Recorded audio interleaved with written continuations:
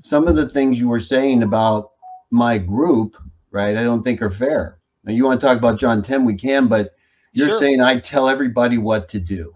Well, that's you are. not true. I don't know if you understand. When you set up the principles and the organization, you are actually doing that. You may not see it. No, the Bible sets them up. I just repeat them.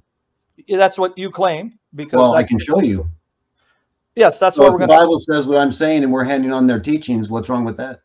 No, well, you're taking those select principles from the Bible, and you're saying this is normative. So again, it's based on your authority, what you think are foundational principles from the Bible.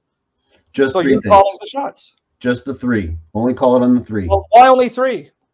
Because those are the things Jesus said are necessary for life. So he said only those things are necessary for life?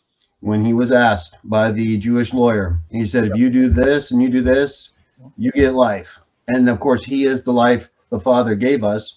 So we add him too. Okay. Hey, William, how's it going?